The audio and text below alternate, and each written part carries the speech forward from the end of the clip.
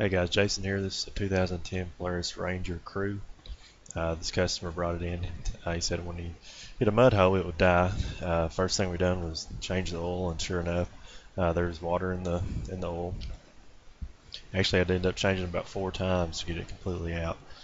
I'll show you why. On the front of these Polaris Rangers right here, there's an intake hose that goes up. A stick or something had knocked it off the boot there. So if you're sucking water in, you might want to check there.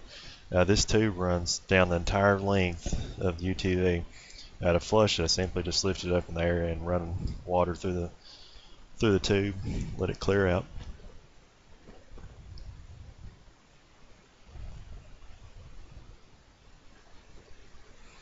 And here's a picture from the back side of the water's coming out. This actually, where the water's coming out, that hooks into a baffle, then to the air filter, then the intake. Need to take the baffle off and clean it if you've drowned one out.